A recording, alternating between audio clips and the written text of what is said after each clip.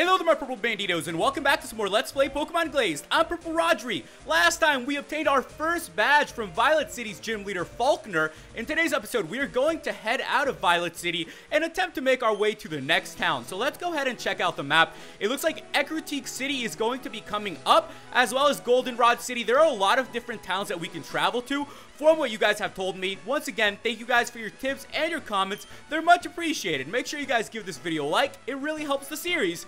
Who is this? Oof, I'm sorry about that. I must have been so excited about catching a Pseudo-Woodle, I forgot to look where I was going. Looks like we're gonna have a battle.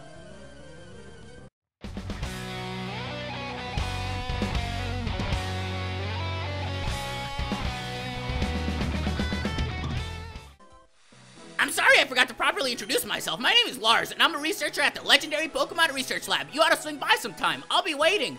So that's Lars. Let's go ahead and actually make our way inside of there then, because it looks like he might have some information that's going to be worthwhile. I'm also going to go ahead and give Chompy the XP share. Chompy's a little bit behind because we've been training up everybody else, but I'm sure Chompy will be able to catch up with the following battles and everything that's coming up. Let's talk to Lars though. Ah, good, you came. Let me formally introduce myself. My name is Lars, and I do my best to track the whereabouts of legendary Pokemon. I'm actually the leading expert on the Eon duo, Latios and Latios. They're never in one place, so I listen to reports of their whereabouts. If you ever want to know where they are, I can probably tell you. I've received reports that Latios has been seen near Palm Tree Resort. So it looks like Latios is actually near Palm Tree Resort, but for now, I don't think we need to do much legendary hunting. Now, I know this path will take us down to Goldenrod City, so I'm just going to go ahead and take the other path, which I'm hoping will take us to Ecruteak. And yes, this is definitely the Ecruteak path. We're gonna have a battle.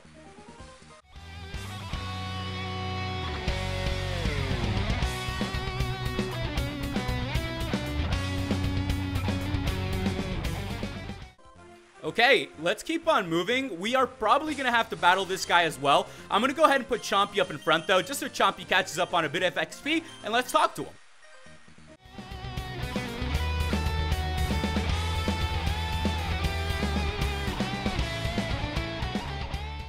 Once in a while, I make a good call. Let's go ahead and take her on.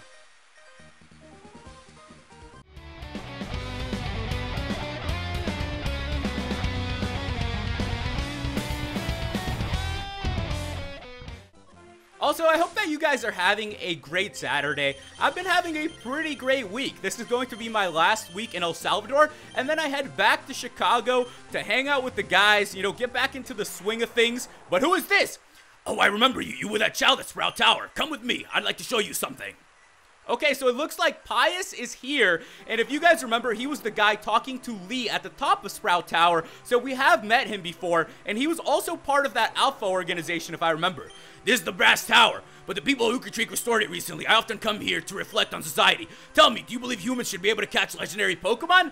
And I'll go ahead and say yes, because we have caught a bunch before. I see. The church I come from believes that legendary Pokemon should never be under humans' control. I've heard a band of thugs called Team Fusion have stolen the volcano orb from the ruins of Alph. This concerns me because it means they wish to capture Entei. The Church of Alpha will do what we can to fight these crooks. If you hear anything about Team Fusion, feel free to contact me in Whitewood City. Noctowl, use Fly. Speaking of fly, we really need to find a flying type around here. But let's continue to look around. As I was saying, I hope that you guys are having a great Saturday. I'm actually having a really good one. I have a lot of awesome stuff to watch today. I have the LCS, the playoffs are on. That's the League of Legends, like professional league. So that's going to be on. And then also, if you're a big soccer fan, you know that today is going to be El Clasico between Real Madrid and Barcelona. I'm personally a Barcelona fan, so I'll be rooting them on. And I'm excited to actually watch that with my family. It's going to be a lot of fun. My grandma actually roots for Real Madrid, so it'll be good to have that going. You know, there's a little bit of rivalry there, and I'm excited just to see how it goes, and we'll hope for the best there. Now that we're here in Ecruteak, by the way, ooh, who's this? And that should do it. Oh, hello, my name is Bill. Sorry to make you wait. I was just putting the finishing touches on my teleportation system. This system will make it very easy to go from town to town. When you enter a new town, simply register it by swiping your trainer card. So if you guys remember, we have seen these weird telephone-looking booths around, and it turns out that it's actually a teleportation system, so that's really, really cool. We can definitely use that because I believe we can't fly around in Johto quite yet, or even possibly. I know that we can fly back to the donut region, but we can't really, you know, travel around this area too much. So that's something that we're gonna have to learn to do. We're gonna have to fix the teleportation systems and see what exactly there is. Now, this is my jam. This place seems to be rocking out. Now, these are the Kimono Sisters, and let's go ahead and take on Zuki. Welcome to our dance hall. Would you care for a battle?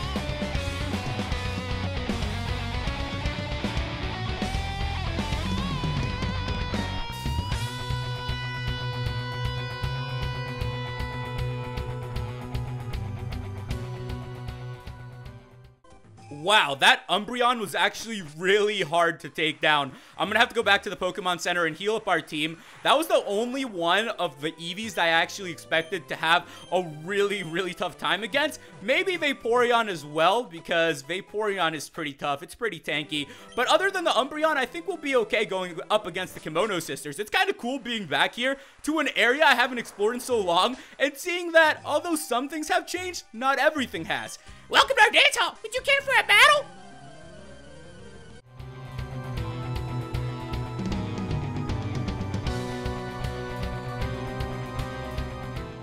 Super easy for Yami there. Welcome to our dance hall. Would you care for a battle?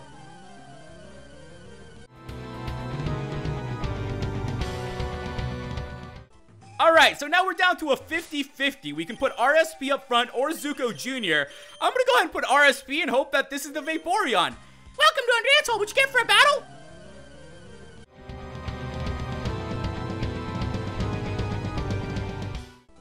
Okay, so... Welcome to our dance hall. Would you care for a battle? Oh, I remember Kuni. I remember this one.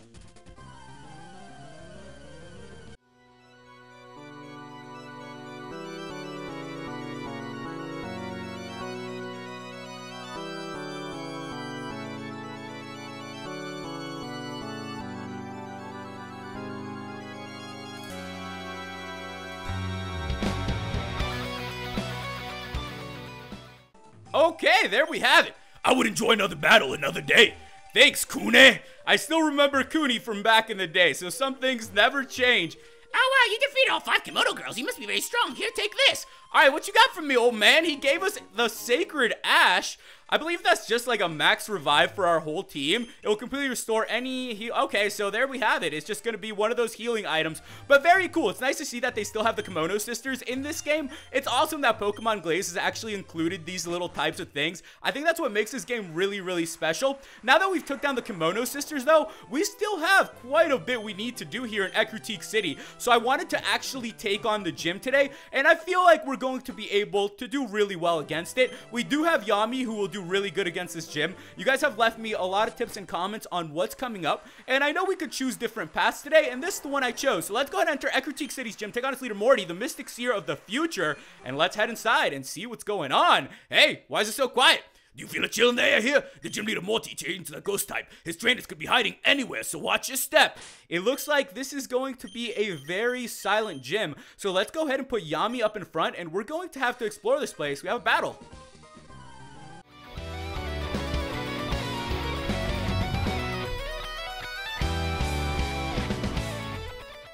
So this is actually pretty cool. It looks like, where the heck did I just fall down?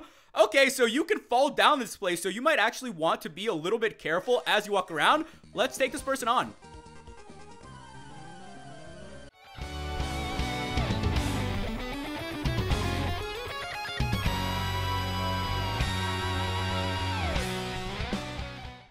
This is actually quite simple with Yami. Yami's been taking down I fell again? I am so bad. Okay, I need to stop doing this. I need to just start taking my time, walking a little bit slower through this path, and hoping that I don't fall as much as I already have. All right, let's take it real nice and slow here, guys. Let's continue going. I think, mother fudger. Okay, you gotta take, oh my goodness. I just am so bad at walking here. It looks like I can't just, you know, keep a good step going. Let's keep moving through here, though. This will be the time we make it, ladies and gentlemen. I feel good about this one. I don't see any battles so far, and I'm actually being very careful. There we go, battle time.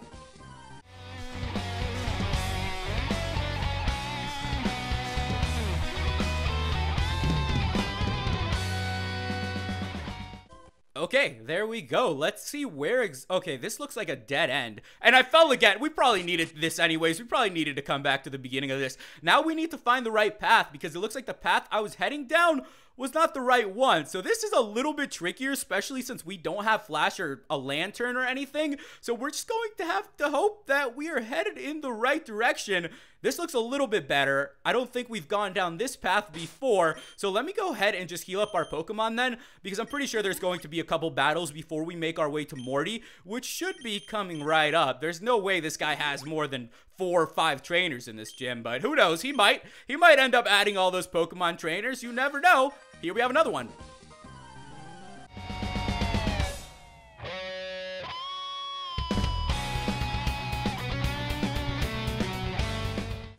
Okay, so a Frostlass was there. We actually haven't seen one of those in a while.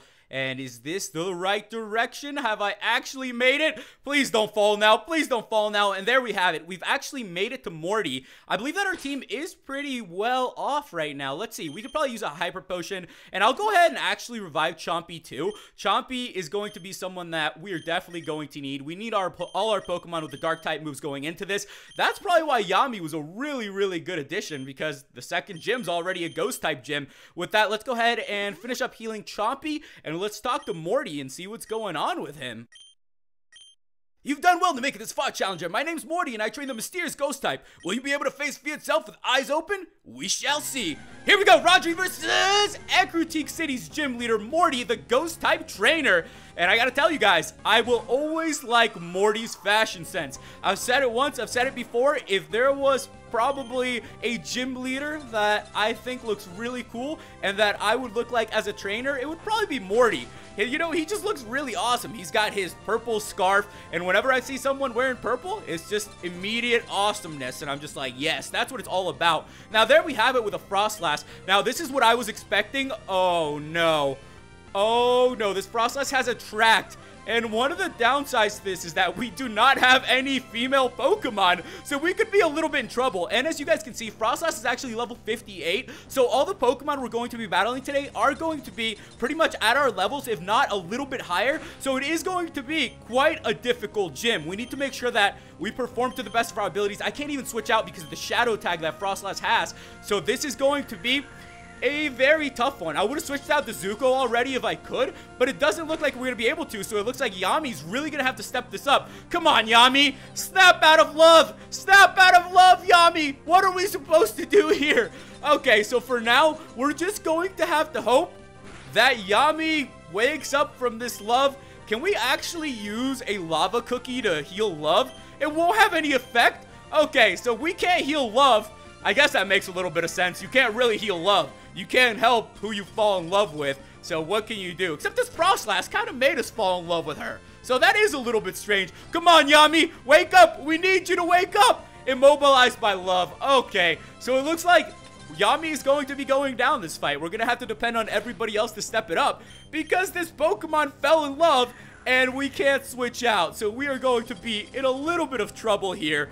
But let's go ahead and see if we can bring out Zuko now. Zuko Jr. should be able to take down this Frostlass, and let's hope for the best. The thing is that Morty does have a lot of Pokemon, so it's going to be a much tougher battle. We still are only on the first Pokemon, and we've already lost one, so that goes to show a lot. At least Yami was able to definitely help us quite a bit on our way up to Morty, so that's definitely a bonus. With that guy, super effective, and Frostlass has gone down. Let's see who else is going to be coming out, because we might just keep Zuko out. Sableye, yeah, we're just going to go ahead and keep Zuko out then, and let's see if we can take down the Sableye. If anything, maybe we could even pop a couple full restores because I know that these aren't even Morty's strongest Pokemon. The strongest Pokemon are still yet to come, so that's something we need to figure out. You know, another thing I was actually thinking about the other day, because I've been playing a lot on my 2DS, just messing around on it, and I've been thinking recently a lot about games that I played in the past. As I mentioned to you guys, I was thinking about Pokemon cards and trading cards in general, but I've also been thinking a lot about other games that I used to play as a kid.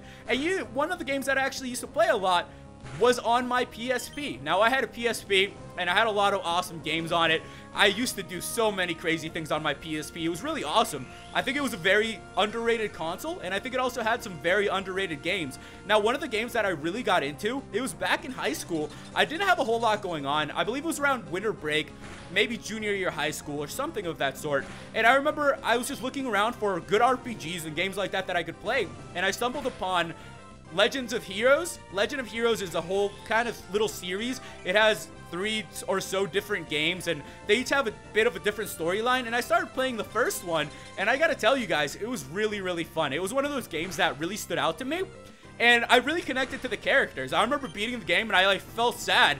I was like, oh, what happened to the characters now? And I also felt happy that I defeated the adventure. And it was one of those games that I never hear too many people playing or talking about. I introduced it to one friend of mine, and he loved them too. He ended up playing them on his PSP and, you know, beating all 3 of them. And he really, really enjoyed it. So I thought I would just share that with you guys, because I feel like all of us at one point or another have played through a very underrated game that we didn't really, you know, think too much about. We kind of just defeated it as kids, and it might have touched us in a different way. It might have impacted us differently, and that's definitely what Legend of Heroes did for me. It really opened me up to more RPGs, and from that day I really got more into them and started playing them a bit more, so it was a lot of fun. There are also a bunch of other underrated games, so I'd love to hear from you guys what you guys thought are some underrated games too, because I always love hearing these types of games that are a little bit obscure, so that I can go back and play them myself and check them out. There's a lot of obscure games out there, I bet. You know how many games there are out there and how many games have been made? There are probably so many great games that many people have never even had the chance to play, because not many people know about that. So it's always cool when we get to share that with each other and get the chance to go ahead and play them. That's what I always enjoy. Whenever somebody tells me a game, you know, I haven't heard too much about, it's always great to go ahead and try it out for myself and see how good it is. Now, I actually didn't expect this Miss Magius to have Magical Leaf, so we might be in a little bit of trouble. Oh no, the confuse rate. Okay, this is going to be a much more difficult battle than I expected. I thought that Yami was really going to be able to sweep this gym leader, but I suppose that's not how the cookie crumbles, and it looks like all our other Pokemon are going to have to step up and really cut to the chase here. Now, ooh, this is very, very close. I'm actually nervous for this. There we go, Chompy landed the bite. Come on, come on, come on. There we go. Good job, Chompy. So at least Miss Magius went down.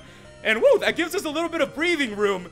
Oh no, here comes the Gengar. And this is what I was really worried about.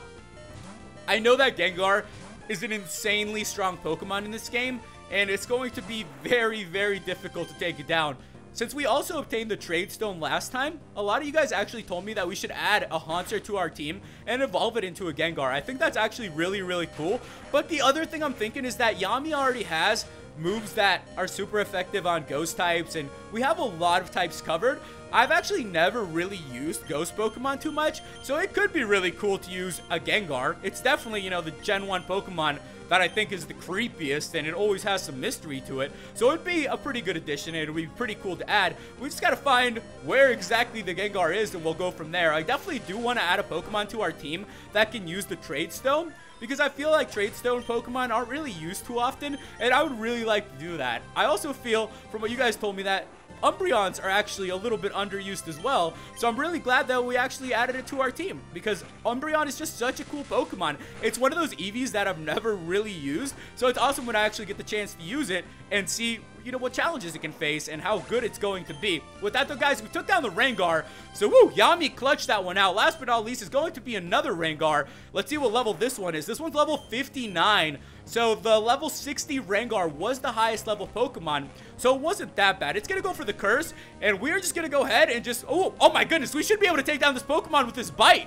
That should do it. That should do it, guys. And with that, Gengar has gone down. So, bad move on his part going for the curse because we just KO'd him. Choppy grew to level 59, and we defeated Leader Morty. You bested the stuff of nightmares without a single tremor. You're worthy of the Fog Badge. We got 2,400 for winning, and with that, guys, we have gone ahead and obtained the Fog Badge. That is the second out of 8 badges here in the Johto region, 6 more to go. Take this token as a remembrance of our battle. We obtained TM30. That should actually be Shadow Ball, so that's a TM that we've actually picked up before, so that's not too great of a TM, Morty. Remember that fear can always be fought and defeated. I actually agree with that. When in battle, psychology can be even more important than strength. If you strike fear into your opponent, your victory is assured. With that, ladies and gentlemen, we have gone ahead. I'm just going to go ahead and jump off of this. That's what I'm good at. I'm good at falling in these gyms. And with that, guys, we are going to go ahead and continue from here next time because we've actually defeated Morty. So we got a lot accomplished today. I still got to figure out about going up those towers. So if you guys have any tips on comments about that, just let me know. Once again, make sure you give this video a like. Thank you guys so much for watching, and I'll catch you in the next episode. Goodbye.